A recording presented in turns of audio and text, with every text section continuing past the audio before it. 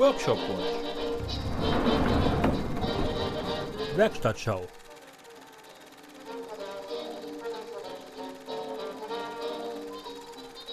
Hier im Museum bauen wir Flugzeuge, restaurieren Autos und Motorräder, feilen, schweißen, hämmern, klopfen, wundern uns, schweißen und hobeln weiter. Und wo gehobelt wird, so sagt man, fallen Späne. Und die sollt ihr hier sehen können.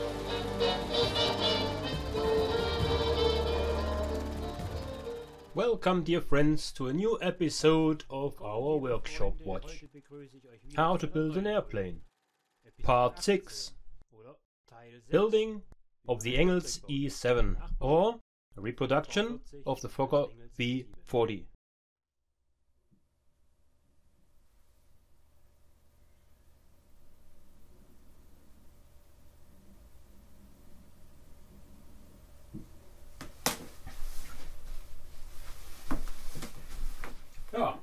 Well, part 6 of our documentation about the construction of the 𝔐𝔬𝔯𝔮, that is the Fokker V.40, one might say the first German microlight aircraft.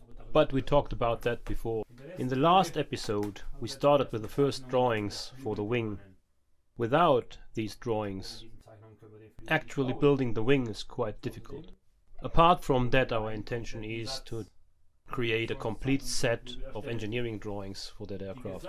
The previous drawing was the general arrangement drawing for the wing assembly. This we used to determine how many single parts actually go into one of the wings, and which drawings will be needed for which of the single parts. It isn't really important, but maybe of interest to hear. The entire wing consists of about 4,974 single pieces. However, this includes 4,200 little pins and nails, which actually leaves us with 774 single pieces that go into the wing. It's not really important, but maybe of interest to hear. The airfoil of the Fokker V.40, it is actually based on the lower wing airfoil of the Fokker D.VII. At least there is strong evidence that leads to the assumption that this was the case. While creating the drawings, we also need a trajectory plan that determines the wing rib airfoil sections in between the very center rib and the outermost rib. This is required because the airfoil tapers towards the tip of the wing. This has to do with the aerodynamic thoughts that went into the wing. Fokker was way ahead of its time when he did those wings, and I want to explain this to you in detail here. We know, or at least we are very confident, that the airfoil section of the Fokker V.40 was based on the lower wing profile of the Fokker D.VII. If not, the original profile of the Fokker D.VII was actually taken to develop this aircraft's wings. The V.40, however, has different wing spars. This means that the way the wing or the airfoil tapers in respect to its height toward the wing tip is different than it is in the Fokker D.VII. And this in turn determines the shape of the ribs on their way towards the tip. To generate the required trajectory plan, we need to know the airfoil of the innermost rib, which is the Fokker D.VII's lower wing inner center located wing rib, and we need to have the outermost wing rib, the smallest rib at the wing tip. And this outermost smallest rib in principle is laid out according to all the features that have to go into the wing. One of these features is the attachment of the aileron, and of course the brackets that hold the pulleys for the control cables to activate the ailerons. I need a certain height in the position of the wing spar to be able to attach them to it. So these are the certain points that require to be considered when laying out the shape of the outermost wing rib. The wing's center, the inner area, which is not tapering, is made from Fokker D.VII lower wing ribs. This tapering causes the curvature of the wing ribs in the outer area of the airfoil to be stretched. This is because the wing remains the same depth over the entire span. There is therefore no taper in the plan view. We only have a taper in the height of the profile towards the outside. As a result, just as with the D7, the bottom contour of the rib remains identical to the outside. And now something special happening. By stretching the profile at the top, the curvature is reduced towards the outside. However, reducing the camber towards the outside means that at the same airspeed I have a stall first in the inner area of the wing, while the ailerons in the outer area remain fully in the airflow and effective until the final stall happens.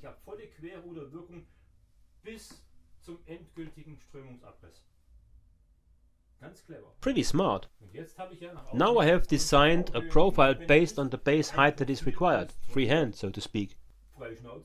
I've constructed a profile based on the height of the base which is necessary, just as I thought it could fit in, and how it corresponds with the historical photos. And then I noticed something. After I had designed the profile, I took the outermost wing rib of the Fokker D.VIII, which is the 𝔐𝔬𝔯𝔬𝔮, for fun, and placed it on the profile for comparison.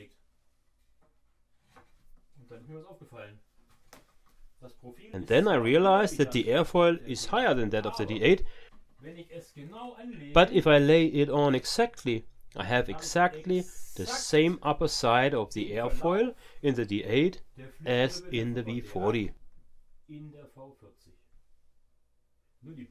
Only the overall height differs by about 2 cm, because the aileron pulley fittings still has to fit in.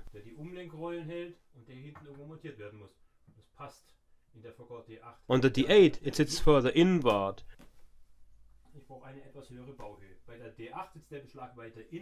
while the pulley fits in this place. But now, the outer profile corresponds to the Fokker D7, the inner profile to the D8. This is no coincidence, it is intentional. And another fact adds up to it. When I put the outer wing rib of the D8 exactly on top of the bottom line of the V40 airfoil, at that time the reference line for a profile was the tangenting bottom line of the profile, not the center as we do today. If I put the bottom lines on top of each other, then the top of the airfoil does not match. But when the rear of the D8 airfoil is raised by 1.5 degrees, then I have the same set on the upper side as on the wing of the D8. This is also negatively offset by 1.5 degrees to the outside. This again, in my opinion, is not coincidence. What we do here is exactly what Fokker did during the design of the wing of the Fokker V40, as far as we can tell today. So much about the design of the airfoil used with the Fokker V40. Again, this is the conclusion I come up with. I need a trajectory to construct the intermediate ribs. This is not a construction drawing. This plan is only a constructive way of defining a shape that lies between two given shapes if they are to be aligned. As the underside of the profile is identical for all ribs, I don't need to draw this as often as I have ribs in the wing. That would be daft. So I go to the drawing and use a trick. I place all the ribs with the underside on top of each other and only draw the respective upper line. It does not matter for this drawing whether the rib is located down here or in its actual position. This is why my drawing of the spar looks as if it is sloping downwards from the top. In fact, it does not. You can see it down here in the condensed drawing of the spar. As you can see, it tapers uniformly from top and bottom in the front view. And in the top view, you can see it from the front and to the rear equally towards the tip. Condensed drawings as seen here for the wing spar. are used if your space on the sheet of paper is limited. Condensed in this case with respect to length. This means I have the width of the spar and the height of the spar drawn in full size, while the length is condensed in a scale of 1 to 10. This way all measurements can be taken directly from the drawing, and that way I can combine all the information on one single sheet. And since all those arrows on a drawing would be confusing, we decided to put all the measurements in tabular form underneath. Those who can read such a trajectory plan actually have all the information required to build the wing. Based on this trajectory, every rib can now get its own rib drawing developed from this. The rib drawings then in turn provide all the information required to build the templates, which are then used to actually build the ribs. And this is what we will see today in this episode of our workshop watch. I sincerely hope you enjoy this. I still have a tiresome business ahead of me. I always draw everything in pencil first and then draw it out in ink.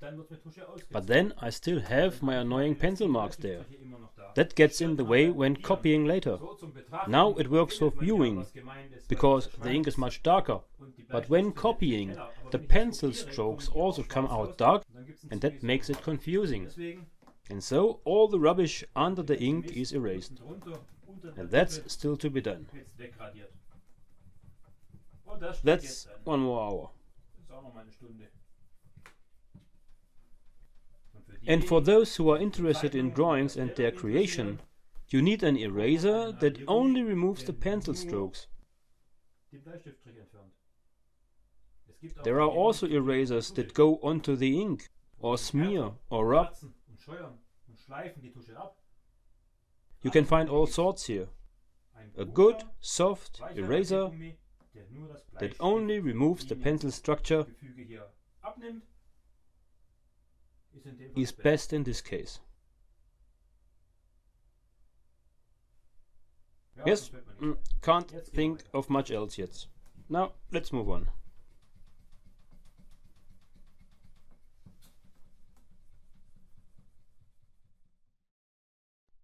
All that said, the trajectory plan is used to create single drawings for each rib, which in turn can be used to create the templates to build the ribs and all the other parts, including the spars, etc., etc. And for those interested, our drawings are available on request.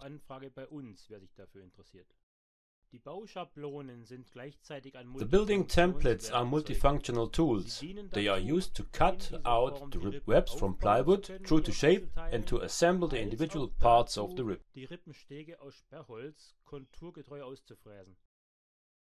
The plywood ribs are therefore first marked out plywood panel and roughly sawn out with oversize on the bandsaw. Everything that protrudes is then milled off along the milling template using the flush milling cutter.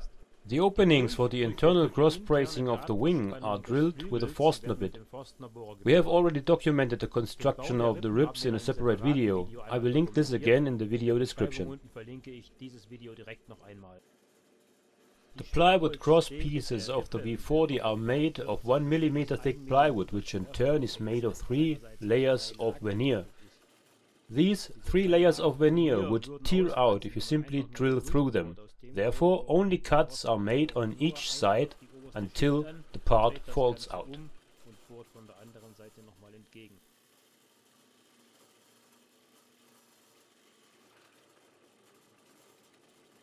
Initially, only test ribs were built for both aircraft. These test ribs are then used for load tests.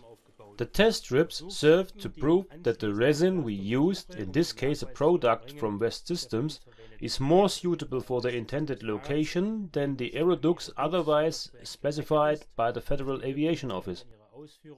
The proof is also important to ensure that the ribs can be considered safe in their original design. And in January, Steffen slowly started to build ribs. I demonstrated everything to him and he imitated me and built his first practice ribs. First, the blanks are roughly cut out and then milled along the template using the flush milling cutter.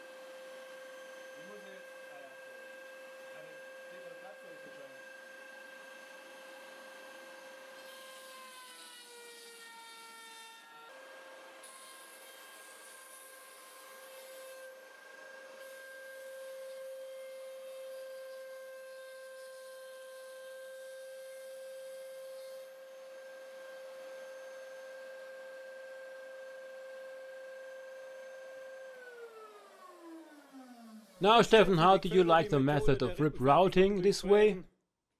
Simple and effective, isn't it? The templates work well, and if you treat them with care, they will last a while.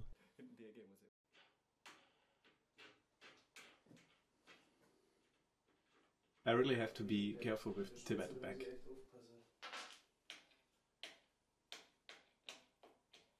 Yeah, be careful, otherwise you have to make me a new template. This one is now about 15 years old. I don't want to be the one who breaks it.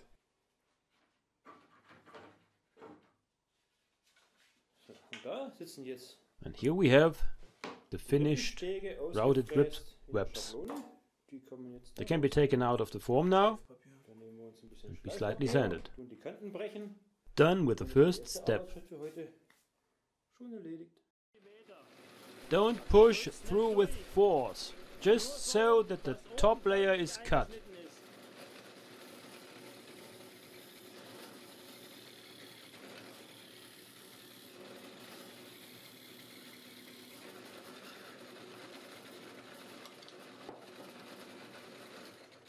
Shit.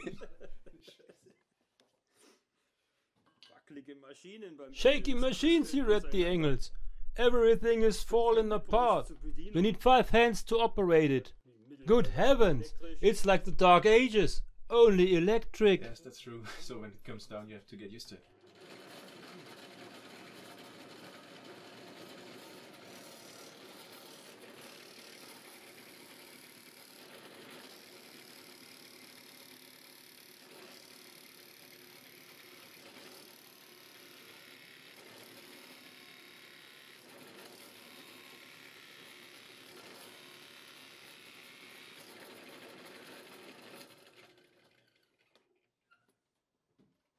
Don't break it out. If it isn't through yet, continue cutting. It makes you feel like the first man.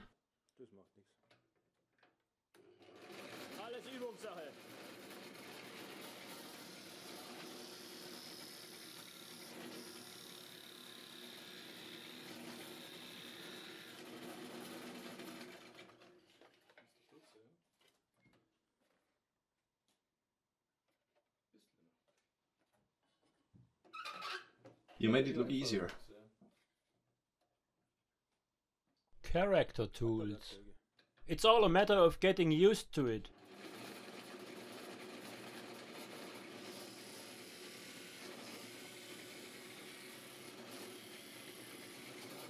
Ah, see, did you feel it? Now you have a nice and clean cut hole with no frayed edges for your cross bracing. Looks good. The others too.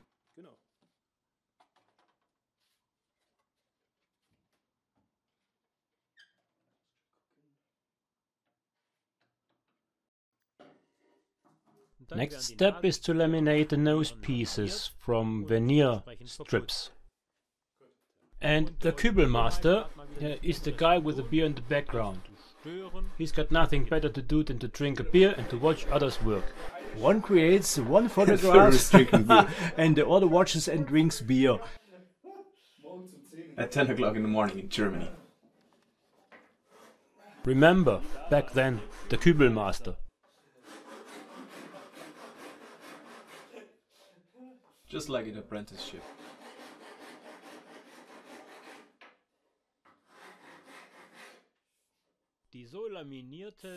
The laminated nose pieces are cut cleanly on a circular saw to the width of the rib cap strips.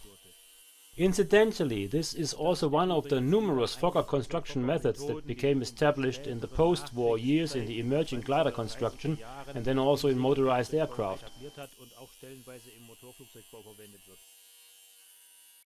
Beer also belongs to it. That's the way. Beer is also an important part of it, and if there's no beer, then there's coffee. All the nose pieces have to be deburred, of course.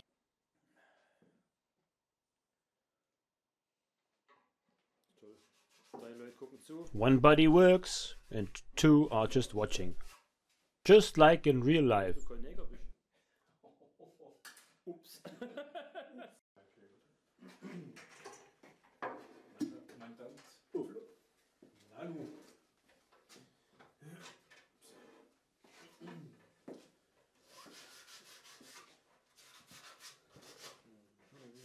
Am I messing around with this for too long?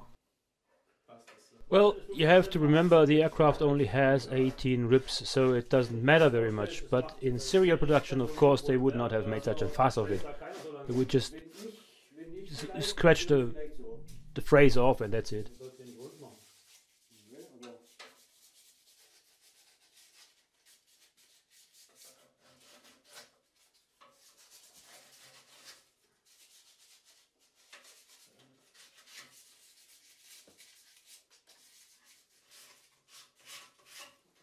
So gut? Du sollst anfassen. Toll. Toll, also siehste, The rib cap strips and the nose pieces are scarf joined. And this also, Steffen has to practice.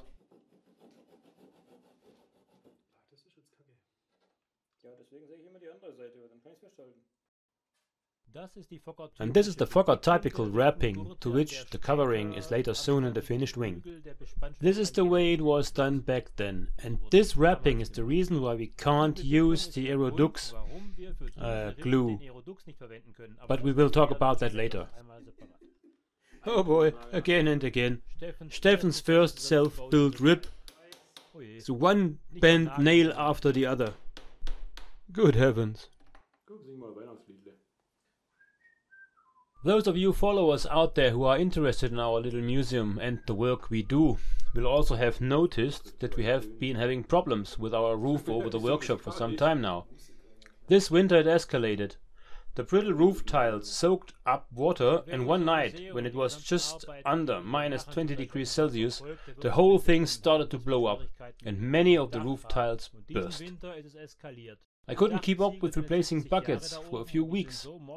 Thanks to the active help and donations from friends of the museum in procuring new roof tiles, we have now at least been able to replace the old ones. Without your donations, this would not have been feasible for the museum, and we would have had to stop our work. With our own labor and the manual help of friends and family, the old roof tiles were removed and new ones installed within 19 days. Now, the workshop rooms in the first hall are rainproof again, and we can also do some decorating inside. This kind of work is necessary to maintain the buildings, which is why we continue to welcome donations for the museum. No, don't do it now. That's bad. Der ist schon kaputt. Ein paar Flügelrippen da. During his lunch break, Franz Joseph often comes to see what is being done. Ah, the workbench has also been greased? I need to repair a drill press, Achim. Did you damage it? Nope. Did the handle fall out? Well, happens. But that's nice. So what are you doing right now? That one? That one and that one. Now, when they are dry, one will be wrapped and the other drilled, and then it goes on. Yes. What is now? What is now with the fabric? That's not a problem anymore. Using a redux, it would be critical since it does not penetrate the fabric wrapping. One does not penetrate and the other does? But we do the required test runs for approval and then we're good.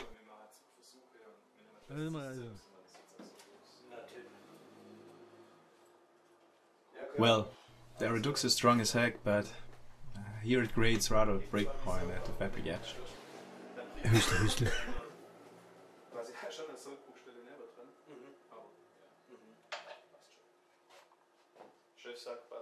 The boss says it's good.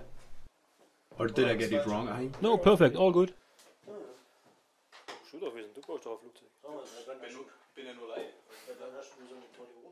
And once the individual approval relevant matters have been discussed with the construction inspectors and the expert from the Federal Aviation Office, serious production of the ribs can begin.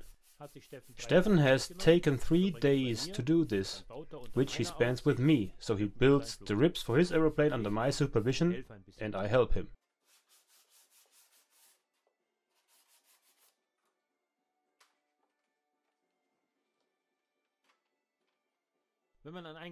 If you are a well-rehearsed team, then it runs smoothly and goes like making cats.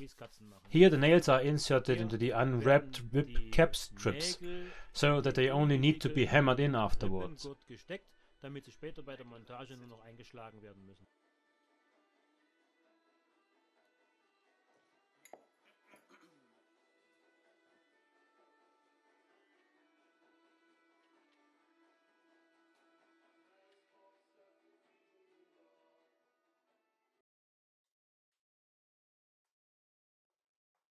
Further laminated nose rib pieces are cut open. The design and choice of materials for these laminated nose pieces at Fokker is also an interesting topic of its own. These also underwent a certain evolution. At the beginning of serious production of the Fokker D.VII, for example, there were continuous solid wood moldings. These were later replaced by plywood nose panels. This was easier and faster in large-scale production. Later, during the development of the Fokker E5 and D8 respectively, the switch was made to laminate nose pieces as we are doing it for the V40, as it falls into this period of evolution.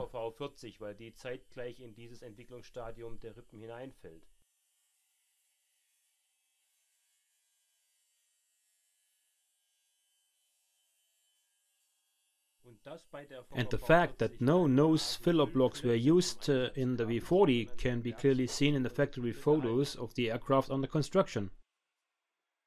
Preparing the scarf joints to link the nose pieces with the rest of the cap strips.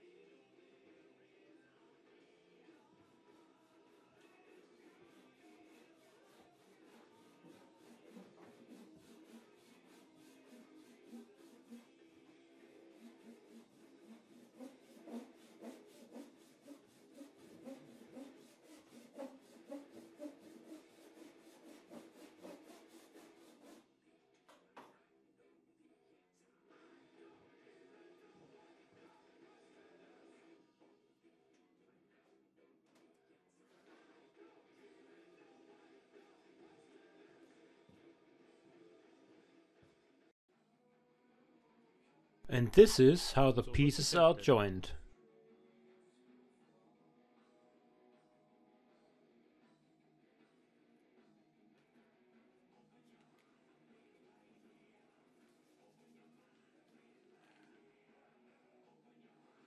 Kommt die falsche Seite der Klammer genommen.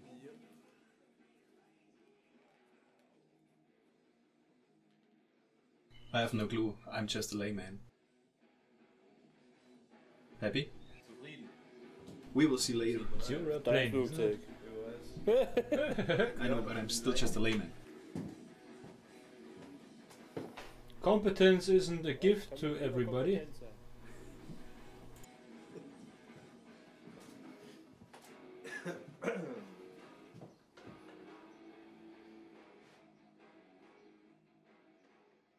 In this way, all the nose pieces of all the ribs are gradually connected to the rear parts of the rib cap strips.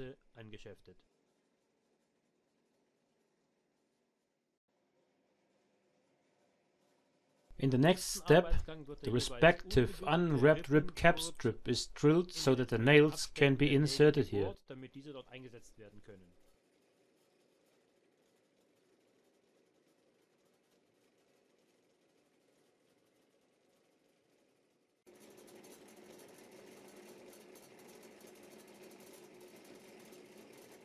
The rib cap strip on the opposite side of the rib, to which the covering will later be sewn, is wrapped with linen strips. That's a rather chilling job that can be done on the sideline.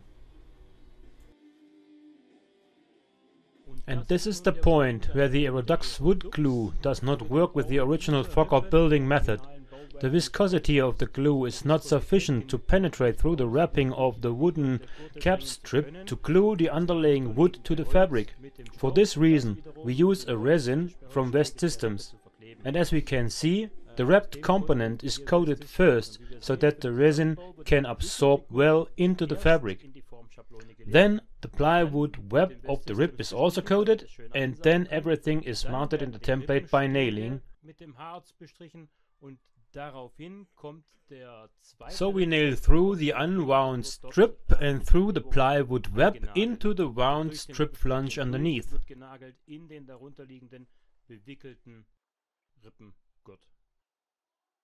Later in the video, Steffen uses the word glassy. He wants to express the fact that the aerodux becomes so hard that it cracks like glass, and it is therefore possible that the fabric also becomes brittle. This does not happen here with the resin by West Systems.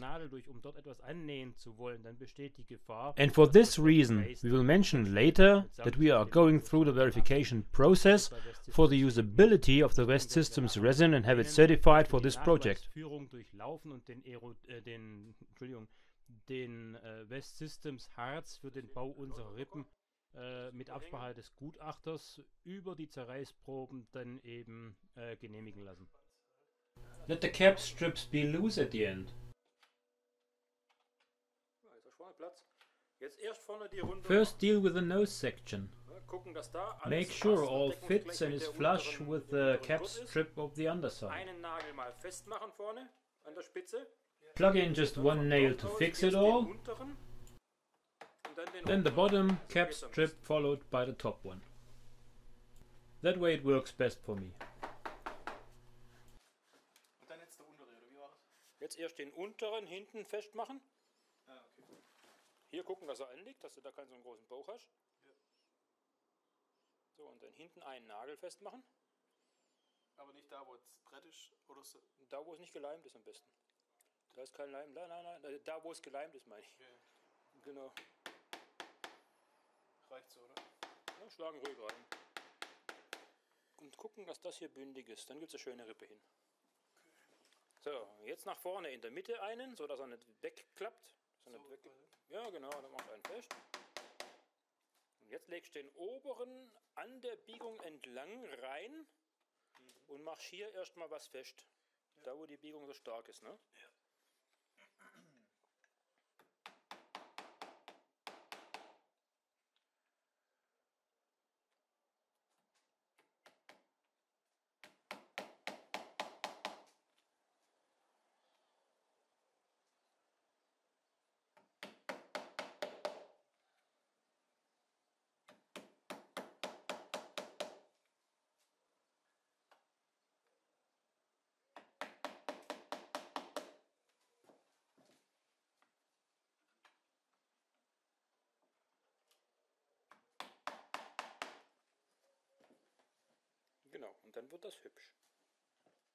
While in the template, in the building jig, the nails are only slightly hammered into. They can be hammered in later on the flat table and then sit tightly and hold the parts firmly together until the resin hardens. The resin by West Systems also does not require high pressure.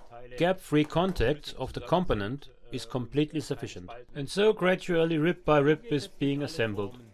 Here sit the templates and wait. This scene here will also be explained at a later time in the video. The expert would like the so-called compression ribs, i.e. the box ribs or double ribs, to be constructed in such a way that the respective outer layer of the 3-layer plywood points in the direction of light. On the Fokker aircraft they were arranged vertically on all ribs.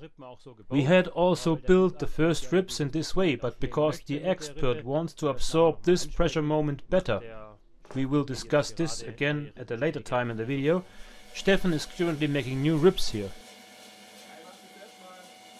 I will just separate them to start with and then I cut them out.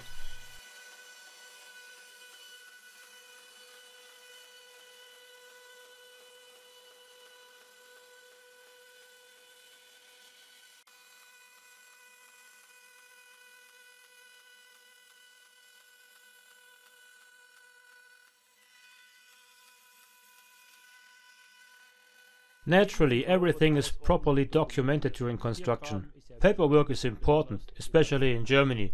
As you know, we Germans are only happy if we can fill out forms.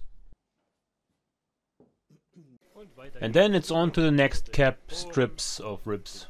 Drill, wrap the opposite ribs, drill another one and wrap the opposite one, rib by rib. You can do a lot in 3 days.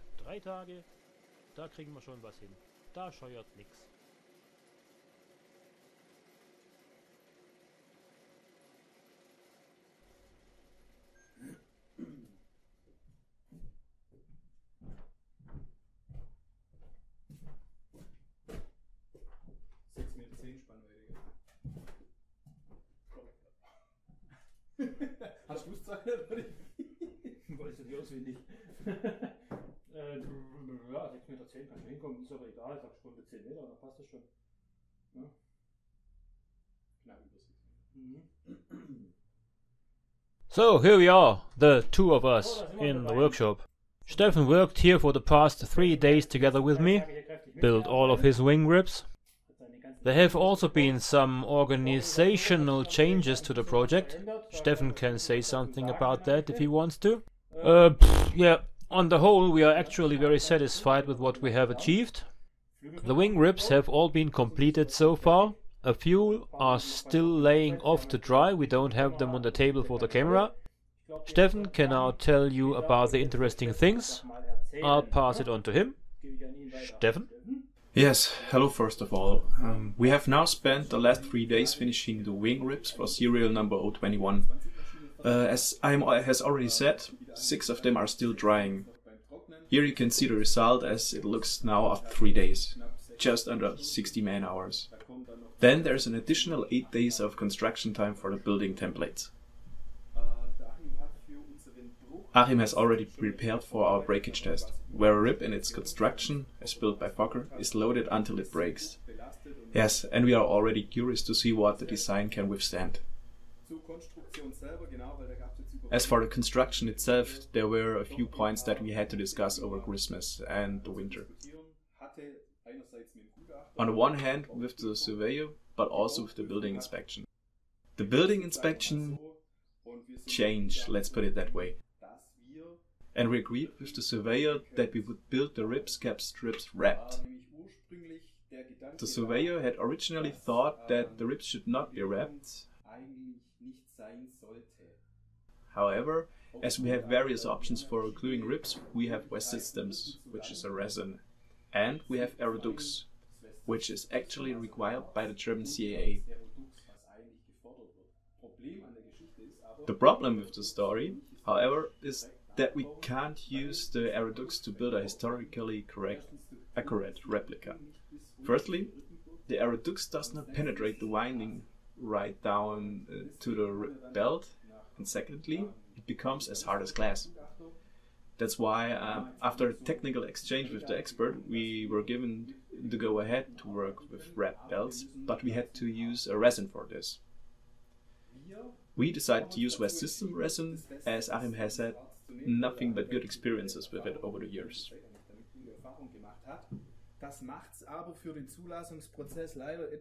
Unfortunately, this makes the approval process a little more complicated.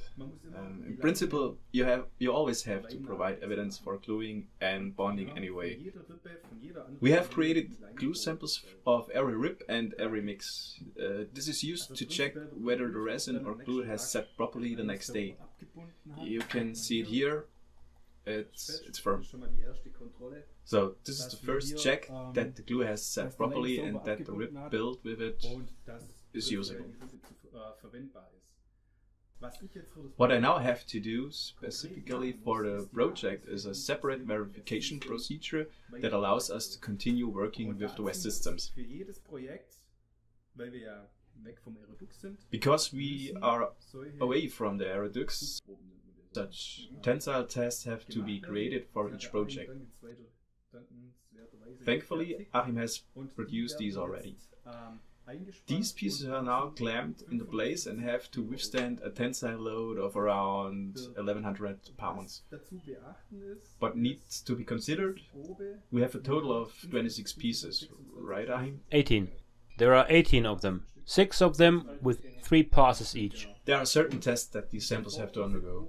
They simply want to know whether the West Systems is suitable in principle for this project. And we said, okay, we'll go to the effort because we can simply work cleaner and better as a result.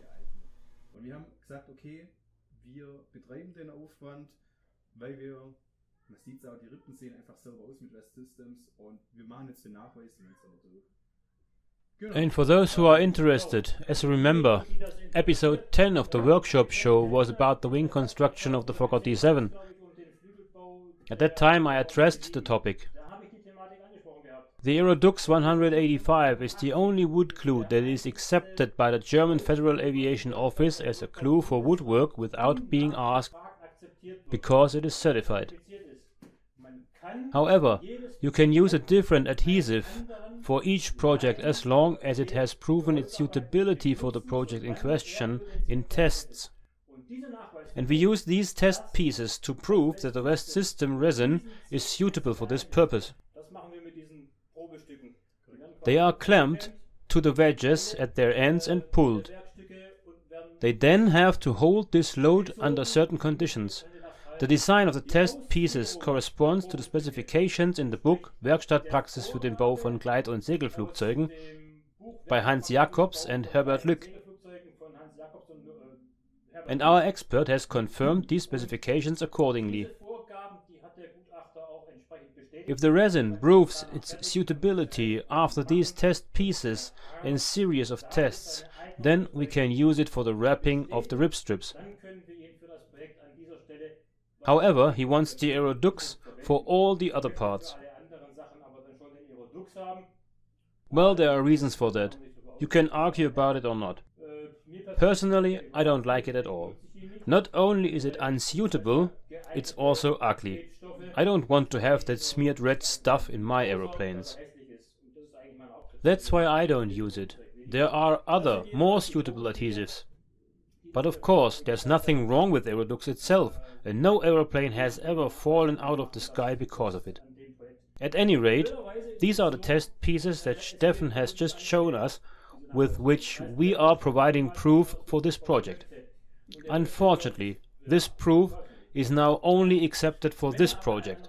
If Steffen wants to build another aeroplane and use the West Systems resin again, he will have to run the proofs again too. The next steps now are that we will load the ribs for breakage and the building inspector will inspect the ribs. We will also carry out the tensile tests to certify the resin, and as we are currently working on the wing construction, Achim has already prepared the spar cords and shafted them to length. We have to prove the elongation at break and tensile strength of the wood for the wing construction, for example for the spar construction.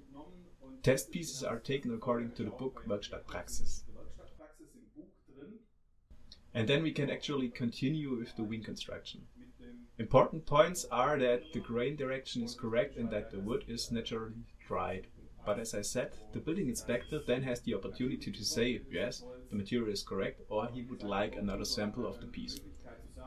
The building inspector can then decide for himself. The origin of the pine is probably from the east. Or where are they from? They come from here. Yep, that's locally grown pine. That was also one of the expert's requirements. He wants to know where the wood comes from, what fiber course is like, are there resin pockets in it, or similar stories. But we'll do proper documentation so that the building inspector is satisfied. And then I think the TIM construction can begin.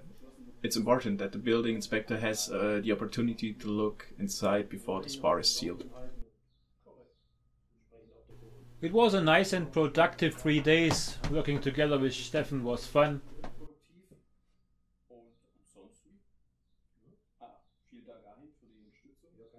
And now, Steffen, you can show to the people how small the aeroplane actually is. Here we have some ribs on the table. And there on the other table we put them up to simulate the wing in its original size. It indeed is a very lovely little aeroplane, and when Steffen goes right next to it, you can see how small it is. So I'm now the standard height of a man from 1918. I'm 1.7 meters tall. As I said, the aircraft was built in 1919 and the wing has a span of just under 6 meters. So just over 6 meters. 6 meters 10 I think it is. And then later, we don't know exactly yet, it will weigh around 35 kilograms, it's around 70 pounds. We now have a weigh for the wing ribs for, what did we weigh? Just about 4.5 kilograms all for one wing. It does fit well into the pre-calculated total weight of the wing, so that we end up with about 35, 38 kilograms. And that in turn fits nice with the total weight, or the expected total weight of the aircraft. Yeah, So a few things can be said about the ribs and the wing construction in general. At certain intervals the wing does have so-called compression ribs. Those are box ribs made up out of two ribs glued together to take the compression loads between the spars. The expert of the German CIA requested that we should probably think about putting the outer layer of the rib webs not upright as it was done by Fokker originally, but to put them lengthwise to take care of those compression loads a little bit better. So we do this on the wing ribs done for serial number 021, while 020 will be done according to the original way of doing as we know it. Fokker did it during the war, or just when the war was over. Additionally, he requested a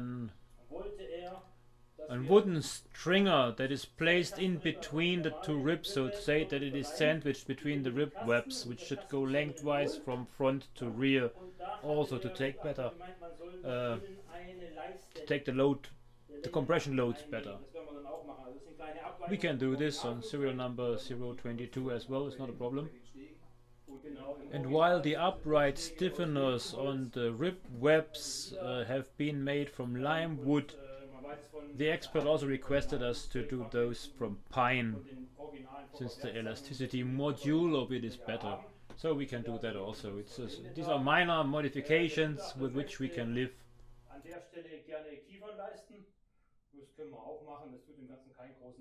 And we will glue them with Aerodux.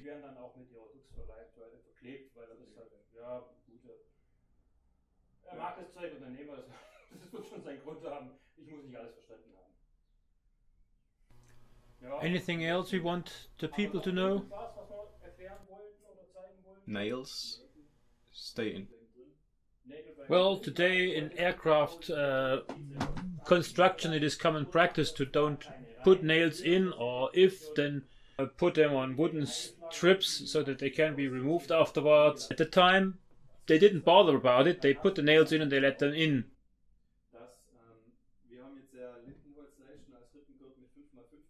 We used 5x5mm line caps ribs for the ribs, as on the original. The expert said that this was oversized and could also be made smaller. Yeah, I don't see a reason for that. We get along well with the weight issue, so that's not a topic. What we now have to finalize is the question of whether we can later stitch the covering on directly, true to original. Fokker came up with a fabric wrapping in order to follow a request or the new mandatory orders by the Inspectorate of the German Army Air Service not to continue nailing on the fabric to the cap strips, which was one of the reasons that led to the difficulties the Fokker triplane had during service with wing failures and fabric coming apart. So we have written an article about that.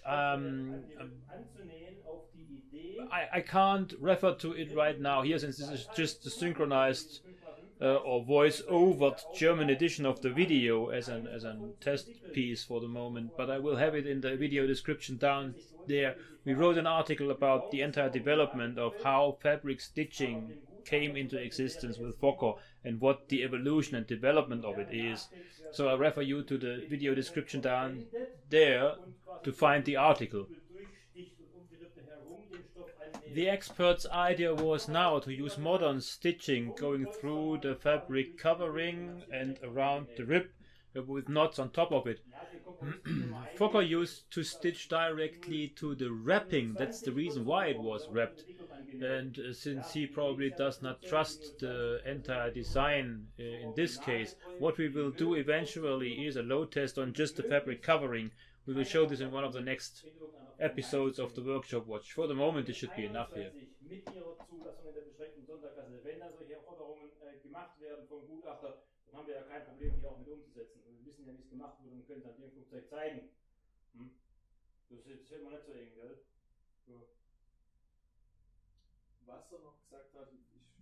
What else he said, probably in far too much detail now. On the O20 you nailed on the pressure bars, and the expert said, yeah, you don't really need that. The purpose of the nails is just to keep the pieces in relation to each other unless the glue sets, so that they don't move while the glue is hardening.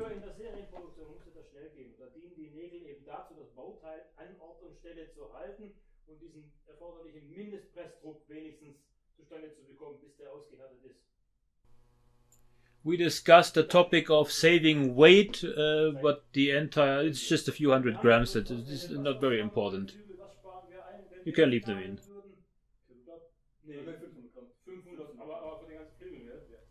Saving weight by removing nails is possible, maybe worth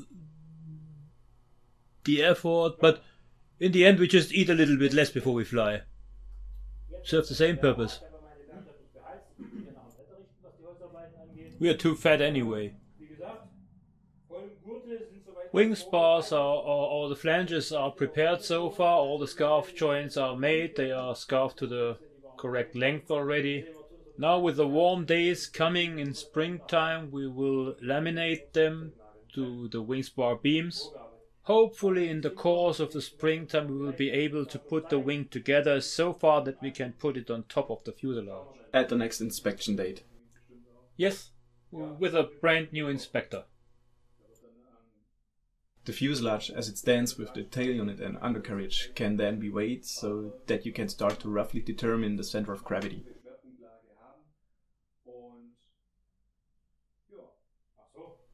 Oh, yeah. What could be told is that undercarriage, fuselage, empennage is already accepted by the inspector and the paperwork is all done, so this is in safe, or in, as we say in Germany, trockenen Tüchern, so in dry racks now. And the new inspector will take over soon. He got the documentation already, everything is clear with the new inspector. He says he wants to take over. He's interested. That's it. Well, that's the most important things covered so far. What else we can say is, yeah, well, the flanges for the next spars are prepared. With the next workshop watch, I hope you will be able to see how the wing spars are built. This will be episode 19. As a matter of fact, by the time I'm recording this, I already know that episode 19 is out, and this is one day before episode 19 will air. So this is why I put together the English translation for episode 18 today, Friday. So tonight I can show the episode 18 on YouTube, and tomorrow premiere will be of episode 19. So that's it for today. Not much more to add here. And so 1 hour is already full, and one other workshop is done. Workshop watch is done.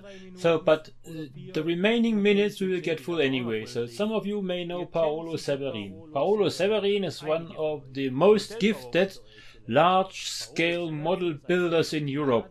He owned a company that produced kits. And for now he's retired and is doing his work only. And he asked me whether he could have the drawings of the Engels E7. I said, oh sure, why not? And so he started to actually build a 1/3 scale model of the Engels E7 or the Fokker V.40, however you take it. And this is of course of interest to us anyway, since in 1/3 scale it is not too far off of the original one. And so we have a little model experimental example of the Engels E7. So if this little one will fly, we will have no problems. Not that there are any problems, that the big one will also fly. So we're looking very much forward. And Paolo is not just talk, he's actually doing things. And his little plane looks very good. Here are a few photographs. Und außerdem dient es ja als eventuelle Fallstudie für eine spätere Lackierung. Von der V40 selbst gab es ja nur einen Prototyp, und dieser Prototyp, der war mit dem bedruckten Tarnstoff aus dem Ersten Weltkrieg bespannt, weil zu der Zeit in Schwerin noch genug davon da war und man hat es halt verwendet. Aber we will use his model also as a studying object for the livery the little one will get. As you know, there only existed one V40 at the time in 1919, and they covered it with what they had. And this was the printed aircraft fabric, the camouflaged stuff. So, if the airplane would have been manufactured for a civil market, it would have got a civil livery, of course. And we will do one based on the early KLM livery that Fokker did for the F2 when he produced it for the KLM. And this will be probably what it will look like, and we will see it in Paolo's little model. V.40, was die F1 wurde, an die KLM, also die holländische Luftfahrtgesellschaft, ausgeliefert. Check out the internet for air photographs or air-to-air movies or other clips done by those people who actually operate aircraft that I have built. It's an absolute marvelous sight, and they do great work on it. There we have TVAL in New Zealand, of course, and the Omaka Aviation Heritage Center, which took over 3 of my airplanes, which have previously been on loan to the Australian Vintage Aviator or Aviation Society under Andrew Carter, which unfortunately closed a few months ago, which is a real pity. He did great work maintaining my aircraft and flying them. And we have found a new home with them under Graham Orphan, and Tony Whitenberg is actually taking care of the engines. My own E3 is, by the way, operated using the first rotary engine that Tony actually built. I have never met him in person, but surely hope I will. He seems to be a great guy, and of course is doing absolute marvelous work. So check those aeroplanes out, and I have published another book. I'd like to announce the release of my new book on the Fokker stencils and their development. You should follow up my Facebook page or my internet page and have a look, or down in the description I give the link to where you can download this book. It's a free download, as all of my books, they are free, but of course donations are welcome since we have to keep our museum going. So don't be hesitant to download the book in case you're interested in it, and if you have the ability to donate something via PayPal, just do so. Much appreciated. Enjoy. Have a good night or day or wherever you are.